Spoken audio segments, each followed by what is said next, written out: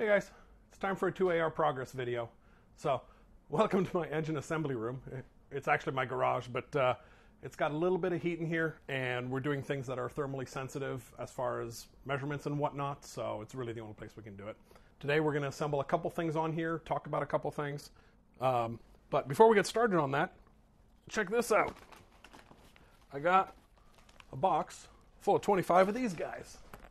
This is the production body controllers for the MR2 Spyders. These are designed to help swap these into the MR2 Spyders, but any MR2 Spyder these can be useful for. As long as the ECU is OBD2 compatible, this will read the data off the OBD2 bus and send it over the bean bus to the Spyder instrument cluster. And while the 2AR controls its own fans, the 2GR does not.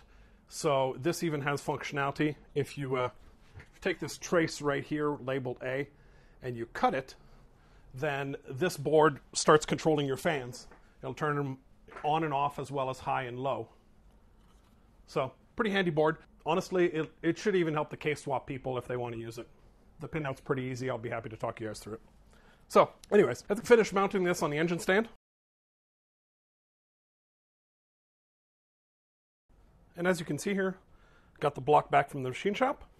Couple interesting things. I got the rings, and they actually are made from NPR, Nippon piston rings. That means the hone that we've got on here is actually the correct hone. Other things to note, these bores, after somewhere between 25 and 30,000 miles of endurance racing, had ovaled out this way by about 5/10 thousandths of an inch. And they were able to put this new finish on there, and they only had to overbore it by 2 thousandths of an inch, or 0.05 millimeters.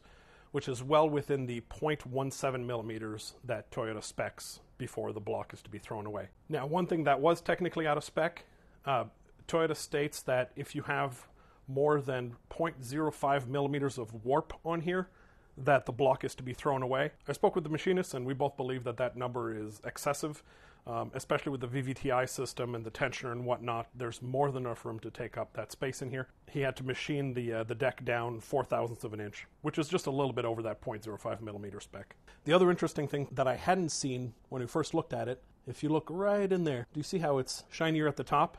The iron bore doesn't actually start until a little bit inside the bore. That's actually the aluminum showing. Nothing wrong with that. I just have to keep it in mind when I'm making my custom pistons that I don't want that compression ring to go above that. But frankly, that's so high up that it doesn't really matter anyways. Even if I wouldn't have tried planning for it, the number one compression ring would have ended up lower than that anyways.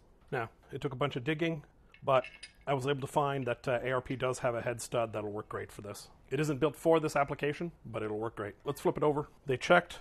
The bores were 100% aligned within the precision of their equipment. These main caps took a whole bunch of searching, but I also found these main cap studs. Now, they're not perfect. ARP tends to spec that they want 1.5 to 2 threads to stick up above the nut, and if you look here, it's actually about 1 thread down. If you look at these, see how they stick up a little bit here? We're just going to machine those down about 1 millimeter, 1.5 millimeter, and they'll work great. Before going any further, we're going to use this opportunity to check that our new crank is perfectly straight. So for that, we're going to use these old bearings. We're just going to put one at each end, and then we'll see about swinging an indicator in the middle.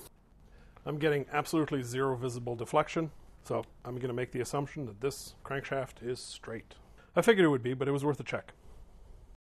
And this part Toyota makes easy for us. The crank is coated as well as the block, and from there you can pick the appropriate bearings, but I'm going to use Plastigauge to test the fit.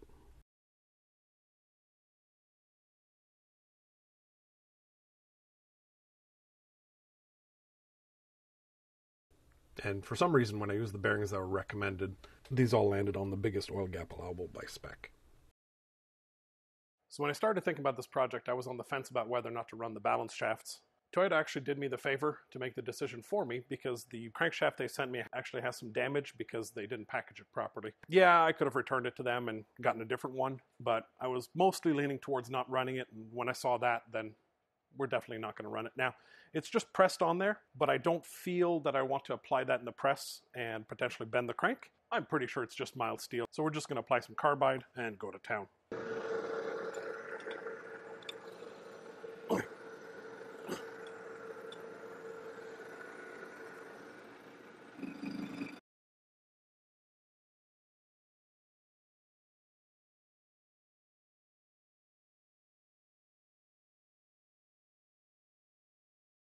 that should be thin enough that there's no strength left there.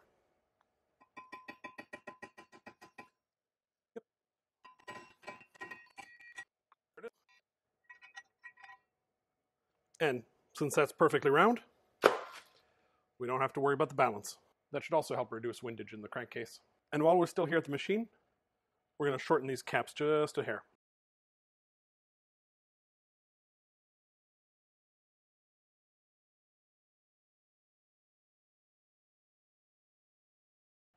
And yeah, I agree, that wasn't the most precise operation in the world, but it doesn't need to be. So now the gussets are pretty close to level with this top support here. All right, I'm just going to clean these up and bring them back to the engine. And now, real quick before I forget, we got to put the oil squirters in. Now, if you're wondering why the inside ones have 3 and the outside ones have 2 squirters, it's a great question. I have no idea. And these need to be 7 foot-pounds. Click. And by the way, I just noticed you can actually see right down here that liner thickness looks like it's probably 1.5 to 2 millimeters. Get some assembly loom on these bearings, spread it around, install the thrust washers, make sure you get oil on those, and drop the crank in. And finally, get those main cap studs in. And I can definitely see an upgrade at some point for the center cap to have the ability to have 2 thrust bearings to fight the pressure from the clutch release. So let's start applying the schmoo. 3 equal steps to 65 foot-pounds. So let's make sure this is proud. Yep, I don't think we've got the 1.5 to 2 threads sticking out that ARP calls for, but they are definitely fully engaged. So I'm calling that good enough. Make sure everything still spins nice and freely, and it does. Great. And by the way, this is what I'm using.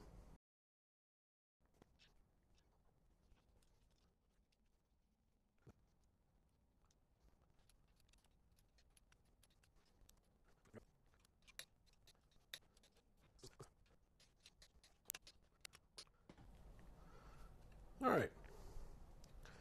Our crank still moves well. I'm using these aftermarket connecting rods, which don't have any numbering from Toyota. Unfortunately, Toyota's spec is so tight that the properly calibrated equipment I would need to measure this is significantly more expensive than it cost to just buy all 3 bearing sizes. So that's what I have here. And we're going to start from the loosest to the tightest until we get something that meets the spec on the plastic gauge, which is supposed to be 0.03 to 0.063 millimeter. By the way, if you're doing this, a TIS subscription for $20 for 2 days, it's a great way to go. Now, the issue here is I don't have pistons yet, but I need to put these on here. And I considered doing this without the crank mounted, but then it was going to be flopping all around and I'd be more likely to scratch something. So this is the solution I came up with that hopefully isn't going to delay the build. I'm going to cut in here and save a bunch of video. What I didn't realize at the time when I ordered those 3 bearings was that the difference between the first and the third bearing were actually less than 1/100th of a millimeter, or about 3.5 10,000ths of an inch. Toyota really makes these 3 bearings to be able to optimize the noise, vibration, and harshness.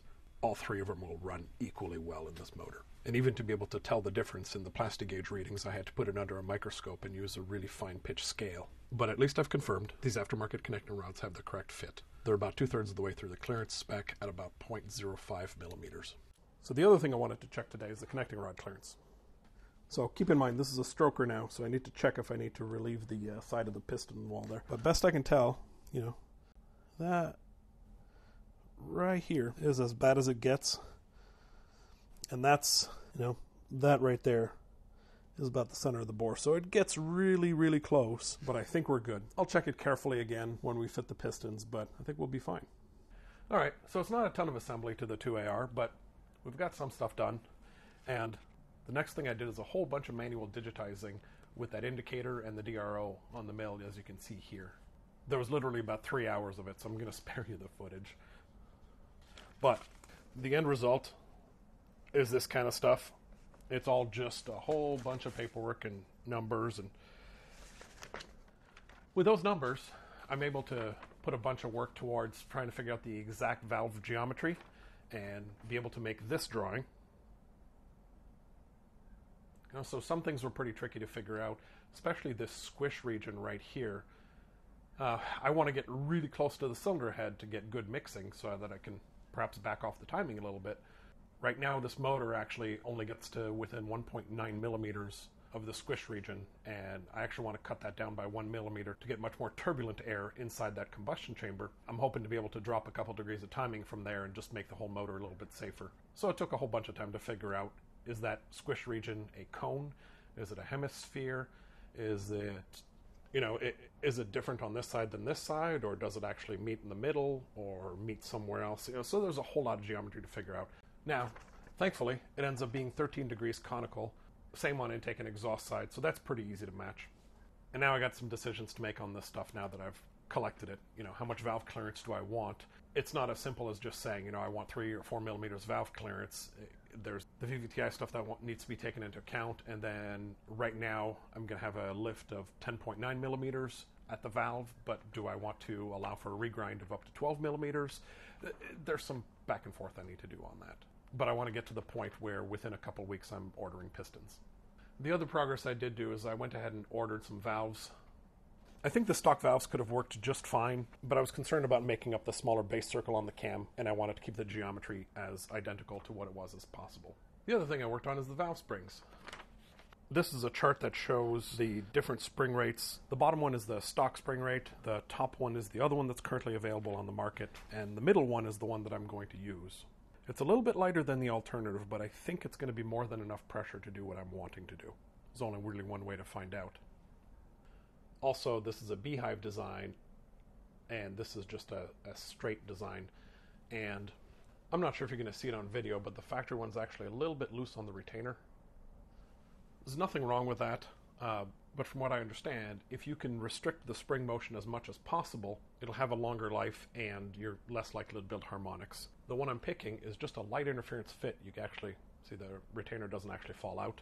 The other thing you can see is the diameter on the new one is actually a little bit bigger at the bottom than the previous one was. And surprisingly, that actually gives it a better fit in the bucket. The bucket is big enough for it, so it has about a 0.5 millimeters worth of clearance all around. So it should be able to control the motion of the spring a little bit better with this one. And then as an added bonus, the retainer weighs 4 grams less than this.